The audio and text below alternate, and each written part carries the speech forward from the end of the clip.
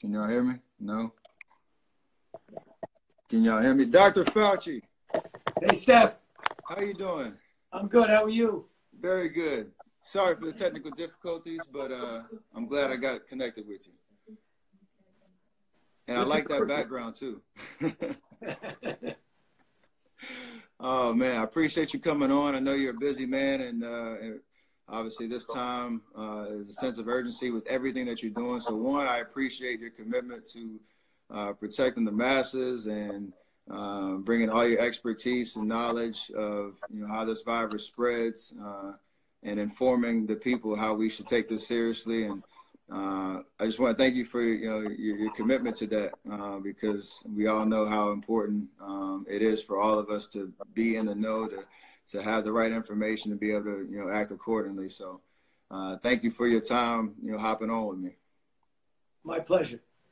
All right, so what we did, I put out the request yesterday. Everybody knew that I was going to be talking to you, so I try to compile as many questions as possible from all of my followers, everybody who wanted to ask you questions directly, and we'll kind of just see how the conversation goes, and just would love your sound advice. So I'll start with a pretty simple one, I think, but just in terms of, how is COVID-19 different from the flu in terms of, how it, interacts with the body and just how it spreads? Well, it's similar in some respects, Steph, in that it's a respiratory illness that's transmitted by the respiratory route. It gives a degree of pathology that's mostly pneumonia. The reason it's different is that it's very, very much more transmissible than flu. And more importantly, it's significantly more serious. Let me give you some very quick numbers. Okay. The overall mortality of seasonal flu that you and I confront every year is about 0.1%.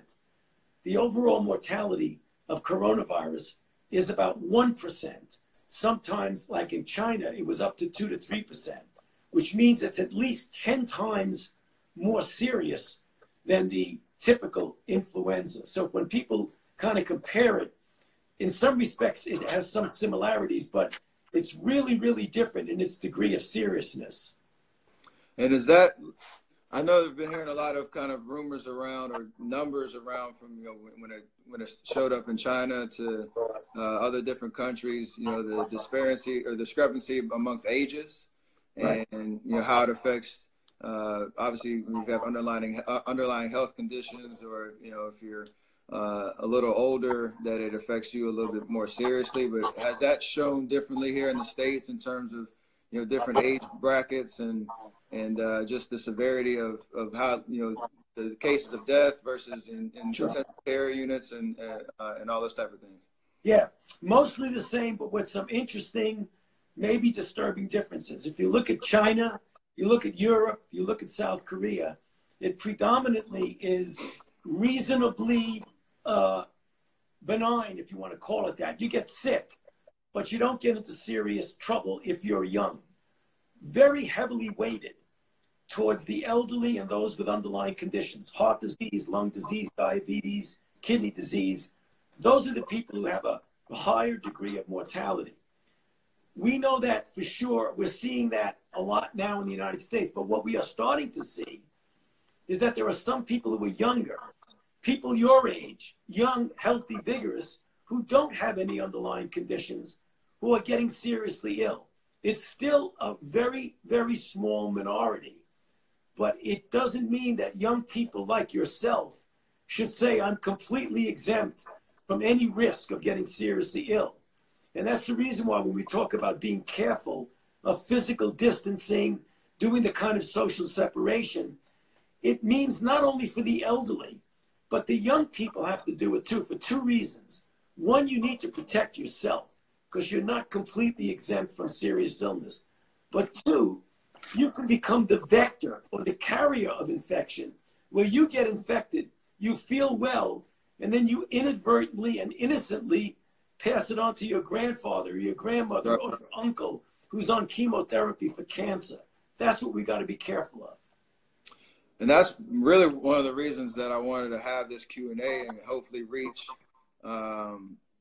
different demographic or people that, are interested in the facts of what's going on, because you see all the different, visuals of people at the beach, at parks, like in crazy, public gatherings, and not really adhering to that social distancing kind of concept, and like the sense of urgency of what you just said of how that can continue the spread of the virus, but affect people that unknowingly, even in their own families, that it might, show up a little different, or lead to some, drastic and dire situation that they don't want to find themselves or anybody in their family in. You're absolutely correct. We really do have a responsibility to protect the vulnerable ones. And the vulnerables are the elderly and those with underlying conditions. We've got to make sure they are clearly protected from this, which could be very serious for them. And so, I guess probably we're on going into week 3 of since the NBA has been shut down in terms of postponing the season. Obviously, the Olympics just announced, moving to next year to do their part in terms of, keeping large gatherings from happening, and just being smart and precautious. My question is, like, what needs to happen in terms of, the numbers, or what metric are you looking at to be able to then determine at mass that, large gatherings, sporting events, those type of things are okay to, revisit as not a threat to continue, the spread of the virus? That's a great question, Steph. And that's what we deal with on a daily basis when we sit down in the Situation Room at the White House every day to go over that. What you need to see the trajectory of the curve start to come down. We've seen that in China. They went up and down. They're starting to get back to some normal life. They got to be careful they don't reintroduce the virus into China. But they're on the other end of the curve. Korea is doing that. They're starting to come back down. Europe, particularly Italy, is in a terrible situation. They're still going way up. The United States is a big country. We have so many different regions. Like New York City right now is having a terrible time, and yet there are places in the country that are doing really quite well. You could probably identify people, contact trace, and get them out of circulation. Whereas in New York City, it's doing what's called mitigation, trying to prevent as best you can the spread. So in direct answer to your question, we could start thinking about getting back to some degree of normality when the country as a whole is turned that corner and start coming down. Then you could pinpoint cases much more easily than getting overwhelmed by cases, which is what's going on in New York City.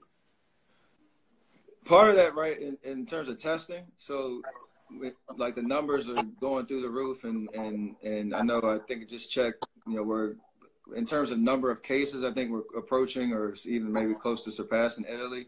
Obviously, we're a bigger country, so you have to take that into account. But, like, testing is becoming more accessible than it was 3 weeks ago. And I know that there's different efforts in different parts of the country that are trying to address that issue. I myself, I had flu-like symptoms about 3 weeks ago, 2 days before the NBA shut down, and I got a test, pretty much right away. And I know that there's a conversation now about just the overall accessibility of tests and how those are starting to roll out in different parts of the country. Like, what's your assessment of that process? How important is that process, whether you have symptoms or whether you don't? And when it comes to dealing with each individual case, like, how are we addressing the testing issue? Okay, great question. That's been a real issue. Early on, several weeks ago, we were not in a place where we needed to be or wanted to be. We did not have as much accessibility of testing as we now have and that we will have going forward. Right now, there are literally hundreds of thousands of tests that are out there now, mostly because we got the private sector involved, of the companies who know how to make it and make it well, make large amounts. So we're going very much in the right direction. In specific answer to your question, you did the right thing. I mean, if someone right now gets flu-like syndromes, a fever, aches, and a bit of a cough, the first thing you do is stay at home. Don't go to an emergency room, because then you might be infecting others. Okay. Get on the phone with a physician, a nurse, or a healthcare provider. Get instructions from them what to do. And if available, you can get a test. But the critical issue is don't flood the emergency rooms. Stay at home. If you really are obviously seriously ill, then you've got to go quickly there. But if you just have aches, pains, and a fever, stay where you are, but contact your physician. So if you have those symptoms, right, now we have, this is one of the most popular questions that I received yesterday and up until, you know, our interview started, where people really want to know, if you contract the virus, you quarantine yourself, you go through the recovery process, and then you know, the symptoms either wane or sometimes you might not have symptoms, and you know the virus kind of passes through. What does it mean to be recovered, and can you get the virus a second time? And if yes or no, does that influence, you know, how testing kind of goes in the future in terms of trying to detect an antibody, or even address like that conversation around herd immunity and how to really not let this be a cyclical thing that, or is it a cyclical thing in terms of, you know, what to expect in the future? Okay, Steph, you had 3 or 4 or 5 questions. I know, sorry. I'm okay, I'll go in. We'll start with the first one. Can you get the virus a second time? Let's keep it okay, going. but let me get to the first one, which was also important. All right. So if you're infected and you recover, the question is, when can you go out and be safe to not infect others? The general rule is you have to have 2 cultures 24 hours apart that are negative. That's what the rule is now. As more people get infected, that likely is not going to be feasible. So we're going to have to set some guidelines of days following the diminution of symptoms. We're not there yet because we don't know as much about how far out you could be shedding virus. First thing. Second thing, your main question, once you get infected, can you get reinfected? We haven't done the specific testing to determine that, but if this acts like every virus similar to it that we know, the chances are overwhelming that if you get infected, recover from infection, that you are not going to get infected with the same virus, which means that you can then safely go out into the community and feel immune so that you can not only protect yourself, get back to work, get back to your job, but you'll be able to have what you refer to as herd immunity.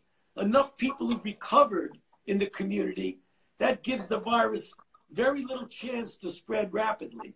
That's what's referred to as herd immunity. Okay.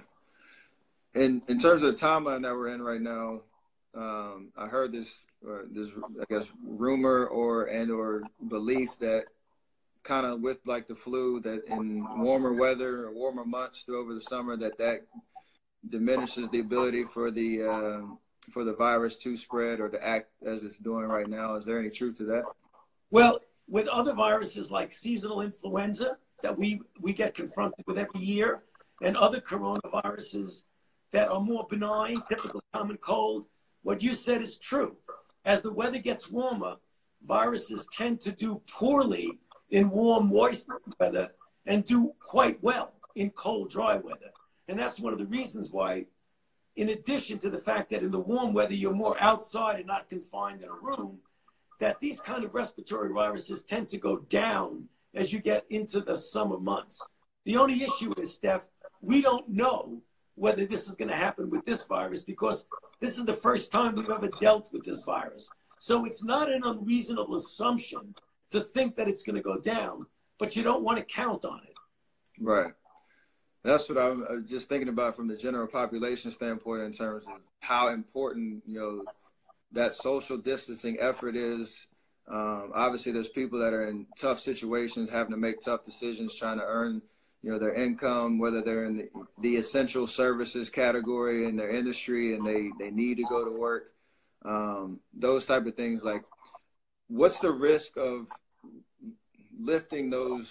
You know, each city, each state is kind of dealing with that on a case, you know, by case basis. But what is the serious risk of lifting those social distancing or shelter in place or stay at home initiatives too early, and that balance of where we're at with, you know, shutting down the entire economy? Well, you know, Steph, it is not an all or none process. I mean, when you're locking down the way Governor Newsom did in California and the way Governor Cuomo's doing in New York City, That's the extreme. That's a heavy hammer on something. Even if you kind of lessen those restrictions, everybody until this is over should practice some degree of physical distancing and care. Not big crowds, wash your hands a lot, be careful. You can do that and still get back to somewhat of a normal life. There's a big difference between the extreme of locking a city down, right, opening it up a bit, but being more careful than you normally would be. And I think there are places in the country now where you want to look at carefully and say, you know, maybe you want to pull back a little bit on the restriction, so long as you just don't let it rip and say, I don't care what happens. So right. you treat New York City a little bit different the way you treat Nebraska. That's kind of in the spirit of what America is, in terms of we're not overreacting, right? I've heard that term in terms of, you know, people feeling, you know, threatened by the change in the reality, but there's no overreaction to this. This is a serious thing. You're absolutely right. We need to make that point. This is serious business. We are not overreacting. Can I go back to testing right quick? Because I'm Sure. watching some of the comments come in as we go. In terms of like just specifics on like the access to testing, like currently, just why I guess is it so challenging to get a test if, you know, you do have the symptoms, or to your point earlier about, you know, they're at a level where you feel like you need, you know, medical attention immediately versus, you know, your common, you know, flu-like symptoms. But if you want to go get a test, like what are the things that are inhibiting those being accessible to the masses? Well, there should be nothing now that's inhibiting it. But originally, the system, the way it was set up, Steph, was not geared to this kind of massive capability of instantaneously, safely getting a test, getting it done in a really good period of time. Not days and days, but hours. Right now, the system is changed predominantly because it's being handed over to the commercial firms who know how to do it. Okay. It started off as a public health measure from the CDC. It now needs to be and is being handed over to the commercial group. And so forgive my ignorance in terms of like you're testing to understand if you have the virus or not, and that's being rolled out. Is there another process of tests that are being developed to test the development of antibodies, and so we know if you've gone through the process or not? Sure. Like you said, you built up that immunity that you can start to understand the numbers of how many people have gone through that to get back to kind of normal life quicker. Steph, that's not a stupid question. That's a smart question. Because that's exactly what we are doing and what you need to do. There's two types of tests, and you described it as well as anybody. One, to determine if you are actually now infected. That's the test that people need to get screened. Another test determines if at some time you were infected. It's an antibody test. It's much quicker. It's much easier. It's much cheaper. Those are the kind of tests where you can determine out there how many people actually did get infected and recovered. A very important piece of information that we need to get. And on that, I know there's a timeline for developing a vaccine, right? And that another certain tests and trials have started in different areas, but I heard it's a 12 to 18 month timeline really to be able to even roll that out in any kind of form. But what does that process look like, and what is the likelihood that we get to a success in a vaccine in that time? And how does that affect, I guess, follow up with how that would affect the cyclical nature possibly of the corona? Okay, another great question. Well, the vaccine development, we have started on the development of vaccine faster than ever in the history of any virus. From the time it was discovered to the time we actually made it and put it into a trial. But when you test the vaccine, it's multiple phases. The first thing you got to do is make sure it's safe. We started that a couple of weeks ago. When you find out it's safe and that it induces the kind of response you want it to, then you do it in a lot of people. The first safety trial, to be careful, is like 45 people. Then you go into hundreds, if not thousands of people. in what's called a phase 2-3 trial to determine if it works. That's the thing that's going to take an additional 8 months or so. So when you add up the 3 or 4 months for the phase 1 plus the 7 or 8 months, you get about a year to a year and a half. If we really push, we hope that we will know by the time we get into next winter whether or not we have something that works. So a vaccine is going to be totally relevant for if it cycles into another season, which, Steph, quite frankly, I think it's going to do. Right. Because this virus is very, very transmissible, and we're seeing it throughout the world. I cannot imagine it's just going to disappear. So vaccines are going to be important for the next time around, not for what we're dealing with now. So on that front, like right now we're dealing with the first wave, right? So there's a potential, in terms of what you just said, that there could be multiple periods of, whether it's New York, whether it's California, and you're kind of tracking, where the hot spots are, but that there could be more responsibility for social distancing or shelter in place or different in directions that,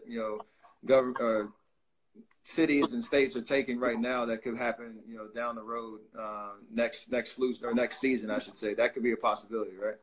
Steph, it's a possibility, but I think and I hope, and it's not just hope, because I think if we do it right, it will happen this way, that we will get enough experience so that when it does come back, we'll be able to immediately identify, isolate, and contact trace. And if you do that effectively, you don't have an outbreak.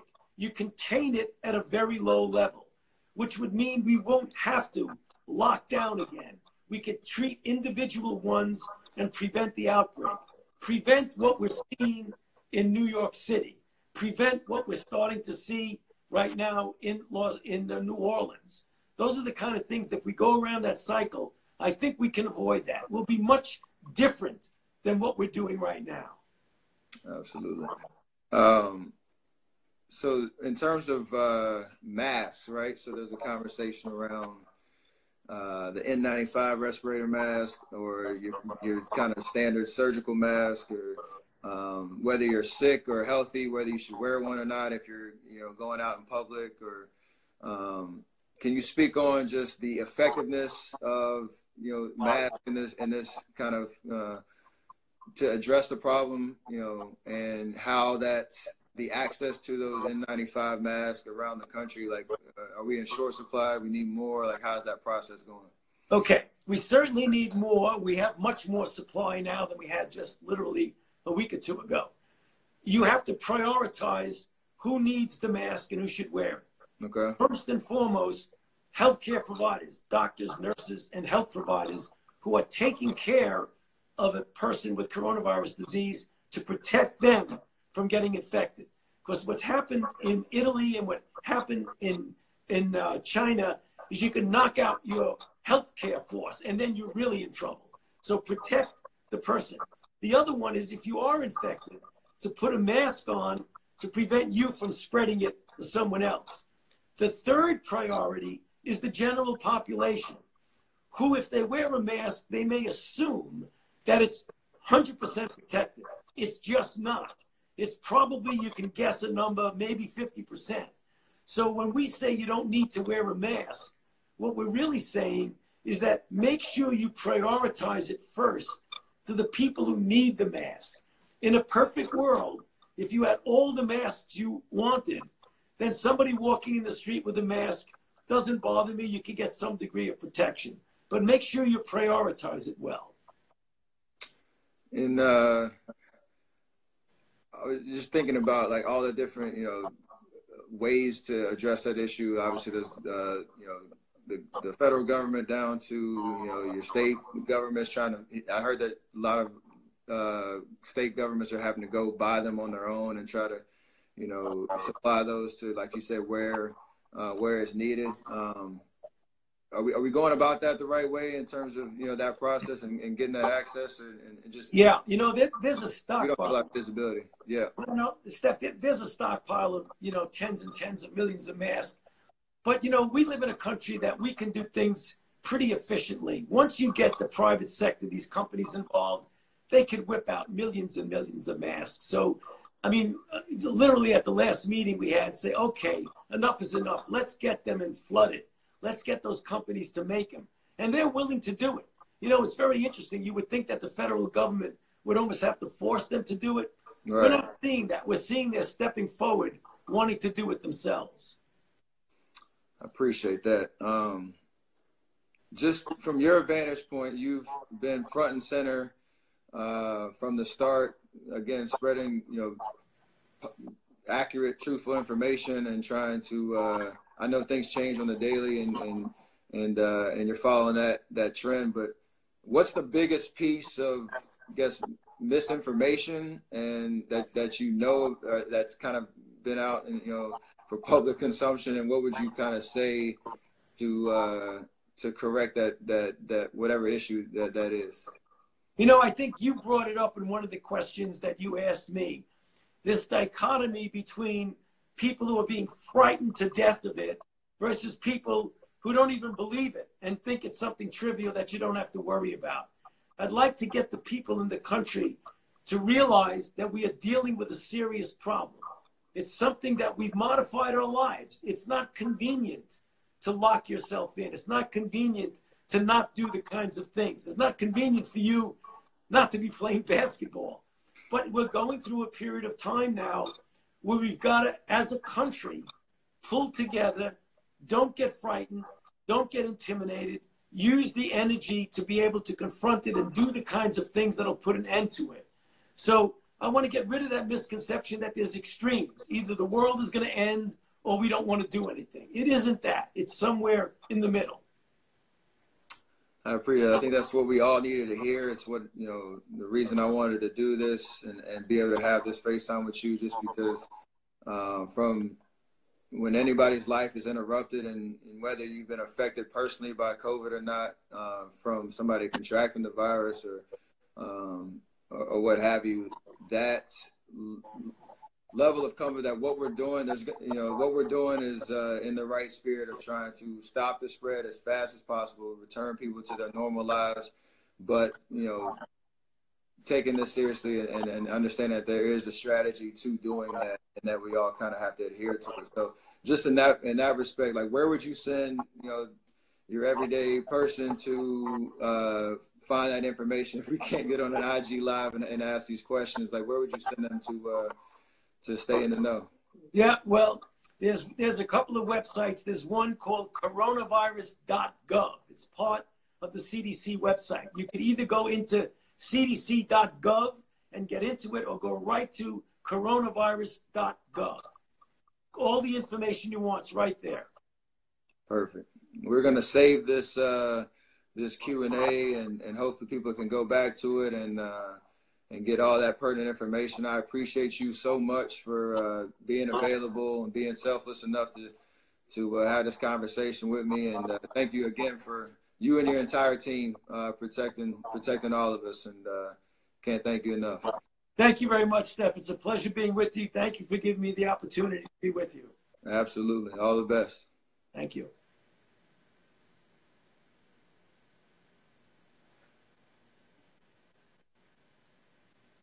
Make sure I get it right. All right.